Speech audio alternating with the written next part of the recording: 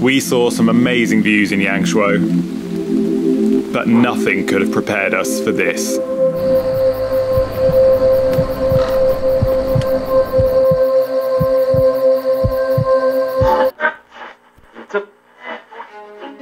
My name is Ryan and I'm currently backpacking full-time with my girlfriend Emma. In this series we are exploring China, one of the most beautiful, diverse and misunderstood countries in the world. On day 8 we left beautiful Yangshuo and headed an hour north to Xingping, a former fishing village that is so beautiful that it even features on the 20 Yuan Bank Note. Xingping is a popular day trip from Yangshuo, but I wanted to know if it was actually a better, more beautiful place to visit. I want this video to be as useful as possible, so if there's an aspect of Xingping that you need to know about, head down to the description and skip to the part of the video that interests you the most. So let's start by comparing the towns.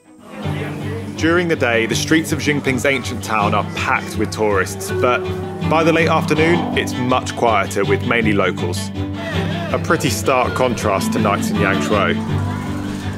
You notice straight away that Xingping is a lot quieter than Yangshuo. I mean, one of them is a big, busy, built-for-purpose tourist town, while the other is a quiet fishing village that just happens to get lots of visitors during the day. So, as a result, Xingping feels that slightly more authentic.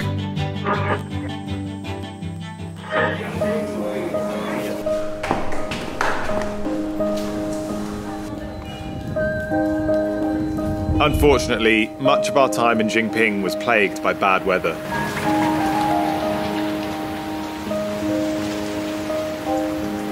But there was one thing we were determined to do. Xingping claims to have the best views in the area, some say even the best in the whole of China, from the mighty Laozhai Mountain. It's a 300-meter climb to the summit with over 1,000 stone steps leading up there, which sounds easy enough, but after it's been raining, we may have underestimated how dangerous it would be.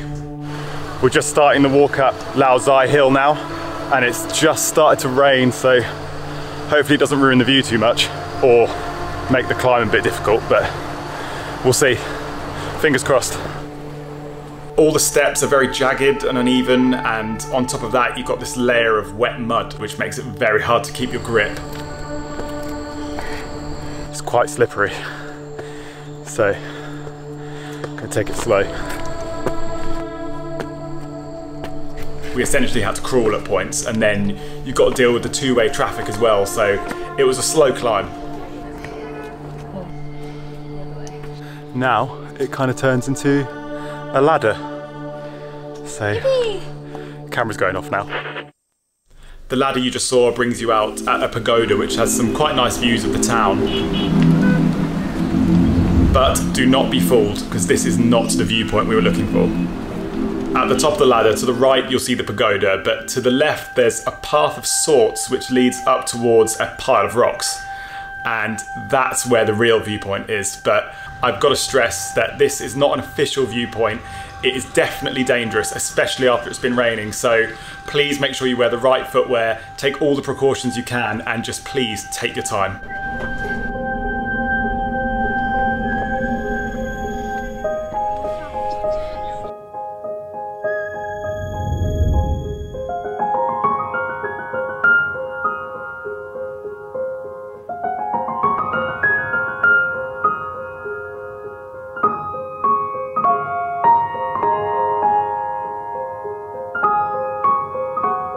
Laozhai is by far the best thing to do in Xingping, but there are still some other things to see. You can walk from the ancient town over to the 20 Yuan spot, and from there you can walk, cycle or catch a ride around the beautiful countryside.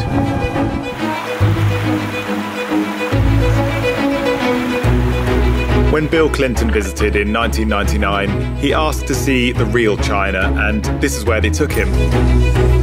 As we explored the area, I could see why. So, is Xingping better than Yangshuo? Overall, I don't think so. It has the best views by far, but it really lends itself to a day trip because there's just not that much to see. Whereas in Yangshuo, you can cycle around all day and still have places left to explore.